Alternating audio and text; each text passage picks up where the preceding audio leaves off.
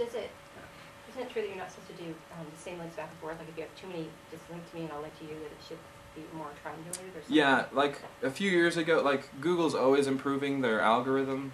There's actually currently probably over 200 different things that they consider when looking at how much they trust your site and where they're going to rank it. And yes, that is one of the things. Is like if you have a lot of links to and from other people, those links aren't as potent. They don't weigh as heavy as just inbound links. And that's called a backlink. So a backlink is where you link back to the person. An inbound link is more valuable. That means where someone has you on their site. Yep, or they have an art. So they say you write a really good article, and people link to your site saying, "Wow, this is a great article on hedgehogs." You're not linking back to them; they are linking to you, and so that's one of the reasons that content is considered king on the internet and in SEO. If you write really good stuff, and a lot of people link to you, your trustworthiness goes up by having those people link to you, and so you will be considered more authoritative when people search for you. So, yeah, Google's the only company, website that I know of that has a 10, that ranks a 10 on the PageRank. YouTube's a 9. Most e-commerce websites want to rank around a 4 or a 5 on PageRank. So.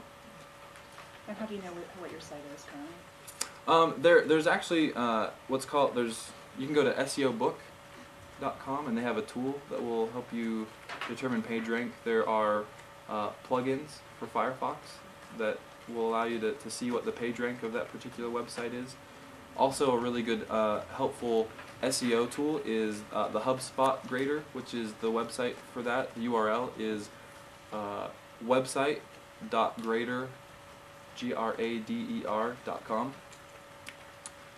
And you can actually put in your website and it will give you a score from 0 to 100 based on the sites that it's already evaluated, and tell you where you rank according to those things, according to the other websites, and it will, it's a great tool. I use it often, and it will actually give you what your page rank is. So it actually aggregates a lot of data into one useful area. Yeah? So are you doing yourself a disservice if you have a blog roll where you're linking to other blogs on your topic because you're linking out to them? And then if they link back to you, it's bad? Not necessarily. Like, it's not bad, it's not as good if you have just inbound links.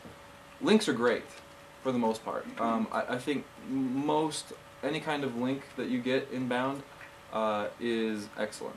You want as many inbound links. If you do link back and forth, that's okay. I don't think you can get penalized for it. I haven't experienced any penalization for that. But if you do have inbound links, it is argued that they are stronger. So, yeah. I missed SEO. What does that mean? Search engine optimization. Okay. Yes. So we'll go on to the next term, keyword. So keyword's pretty easy. It's a word or phrase that you might rank for in the SERPs, SERPs, and so SERP I believe is the next. So all SERP means a search engine ranking page. So when you type in a term, that's a search engine ranking page. So there's also a tool called SEO, it's on SEO Book. It's another one of their tools that you can actually see where you rank. There's also another great tool called Raven SEO, and I use that quite a bit as well. It's more for search engine specialists, but they do have, if you have just your own site, you can do some evaluation. It's a really useful tool to help you market online. So.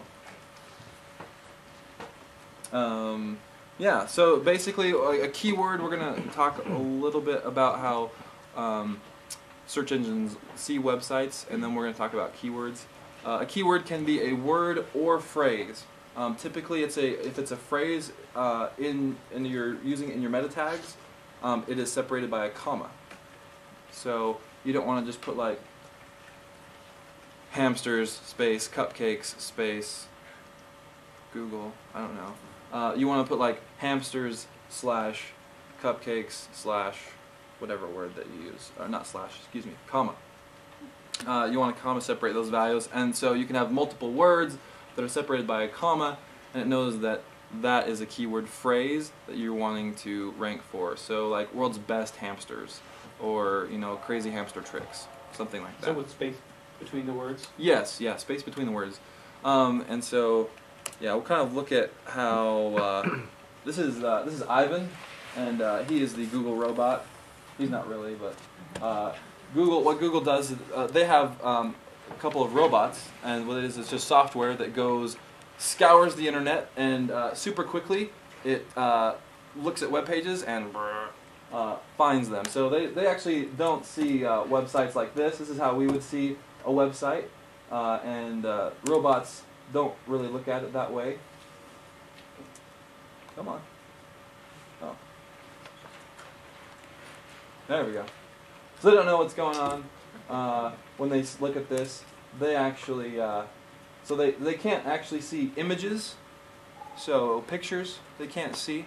They don't know what's in a picture, obviously. They don't know what's in video, and they don't know what's in a Flash website. So if your website is made from Flash, you will have you will almost definitely not get found via the search engine. They have really limited resources. They're starting to be able to look into Flash in the video. This year they're going to be releasing some really interesting things. But what you can do is you can actually label your pictures, and in the back end you can actually have the tags where you can tag your picture in the HTML. You can say this picture is about hedgehogs, so or this video or this Flash element. So this is actually how robots look at a web page. This is that exact same web page. This is how a robot would see it, and so what they do is they actually just look at the back end of a website. They look at the HTML, and does everyone know how websites like fit together? Do you want me to explain that real quick? Does anyone? Okay. So a website is basically you could think of it as a filing cabinet. Okay, and so like your server would be a filing cabinet where you keep your website, and your website would be in a file.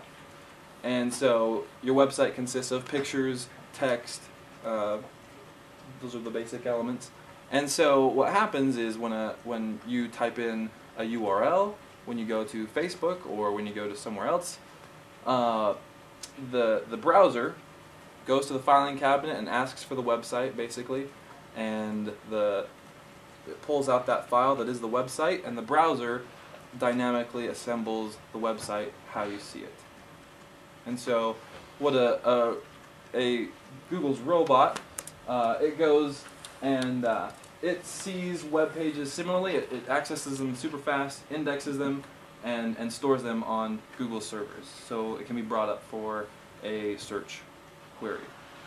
And when you type in, a search result, it actually goes to the servers and it matches your query to what they have stored, and then it uses the PageRank formula to find out which is the most relevant and which is the most trustworthy source for what you're looking for.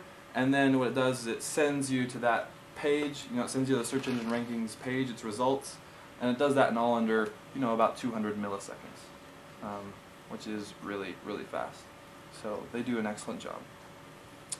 And so something that you should know that what's important to search engines is, what's important to us, we like to see visual, pretty things, and so when you're designing a website, you need to actually design your website for both things. That's one of the things that my company, Advent Creative, does. I think we have some world-class designers, and as well as we really like to focus on building your site to perform for search engines.